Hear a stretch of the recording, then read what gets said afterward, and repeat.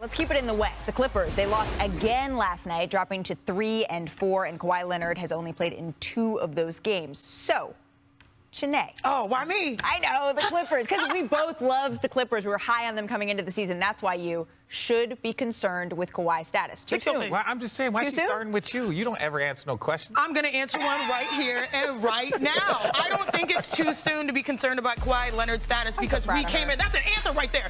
Because we said that this is a team that this is the year that they should win a championship. So I would absolutely be concerned, especially if you're a Clippers fan, because this is your shot. And also, it's not just Kawhi. It's the fact that the role players, the Norm Powells, the Reggie Jacksons, unfortunately, they're not at that lightning in a bottle type of production that we saw from last year. So it's trying to get the whole band together. The head of the snake is Kawhi Leonard, and I would be concerned right now because this is a year where, hey, we're trying to win a championship, and it seems like we're pretty far away from that because their offense has looked very bad to start the year. And I love saying good things. It just has been tough to say what the real truth is about the Clippers. I'm so proud, Rich. I did it. I did it. Are you okay? You good? I was the person that got a lot of heat at the beginning of the year because I said I did not believe in the Clippers. And that is why every single thing about the Clippers and organization, it hinges on Kawhi Leonard. And if you look at the last 3 years for Kawhi, yes, he did win a championship. He beat the depleted Warriors. And that's not going to take away from how great he was, but not many people think that they would have won a championship if KD and Klay were both playing. Still and then after that, they were up 3-1 in the bubble. That did not go well, and it wasn't just Paul George. Kawhi Leonard had a lot of that. He was struggling in that. Then he had an entire season off. So when I look at this, I'm just going to vault them and say that they are the team to win the championship this year. Oh no, they should be very worried in Clipperland because he's had 18 months off, and he's struggling to play in games. Now I root for him. I want him to be healthy, but you should be concerned. The organization should be concerned. Agreed. Perk? You know, I picked the Clippers to win the title this year, and I'm not going back on it, okay? And look, I am concerned, and it's not too soon. Look, I'm more nervous than a criminal driving cross-country with multiple warrants right now when it comes down to the Clippers and Kawhi Leonard. And here's why.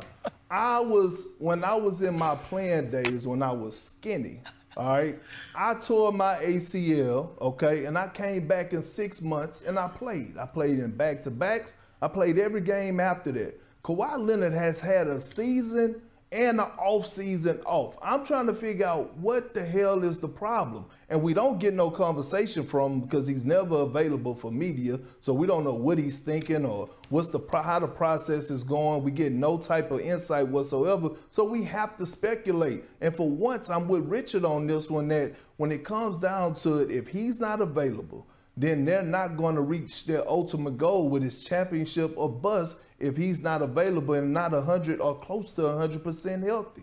I mean, it's concerning this early in the season. Yeah, there's nothing. Kawhi Leonard, at his peak, is one of the top 5-10 players in the league. Defensively, offensively, late game finisher, late game defender. Amen. That's why people believe in them. So we'll see what happens. Thank you for watching ESPN on YouTube. For live streaming sports and premium content, subscribe to ESPN+. The Clippers, Kawhi Leonard remains out with stiffness in his surgically repaired right knee and will not travel with the LA Clippers for their upcoming road trip in Houston and San Antonio. The forward set out his 4th straight game on Monday night and will miss 6 straight contests by the time the Clippers return on Saturday. T. Lue said Kawhi is, quote, frustrated. So a lot to break down here. So let's welcome in our ESPN Clippers reporter, Ohm. And I'm not even going to try and say your last name, Ohm, because we have been friends for 25 years, and I have never gotten it right. Ohm used to cover me and Vince when I was a rookie in New Jersey. So, look, there's a lot of concerned Clipper fans out there. What is the latest that you are hearing on his health and status moving forward? RJ, way to make this Asian feel super old. By the way, what's up, Vince?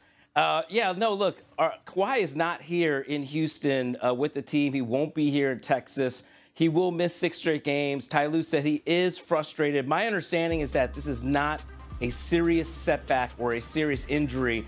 The thing is that Kawhi Leonard said he doesn't play in any 5-on-5, not even 3-on-3 or 2-on-2, during the 15 months that he was out rehabbing. He didn't play really scrimmaging until he got into training camp. And so now that he's feeling a little stiffness in there, he wants to play, but the Clippers are erring on absolute side of caution here. They're being as careful as they can, and they just have the goal in mind of making sure that he's going to be okay come playoff time. And so really, I think that's what you say. I don't know when the next time we're going to see him, because after this trip, they have 1 day off, and then they've got a back-to-back at home against Utah and Cleveland. 1 day off between that, and then they play the Lakers.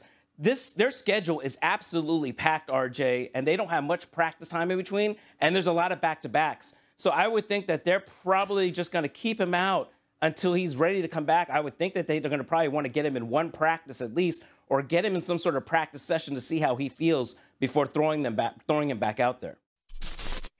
Thank you for watching ESPN on YouTube. For live streaming sports and premium content, subscribe to ESPN+. Hey, what's up, y'all? Jag from Jaggy Sports here. And should the Clippers be worried about Kawhi Leonard? My answer is hell no. I'll say it again. My answer is hell no. Why would you be worried about Kawhi Leonard? Like, he has some stiffness in his knee, and he's probably going to sit out, like, I don't know, maybe at least 6 games, they're saying. Maybe possibly more, but I'm not worried. Like, come on. This guy load manages.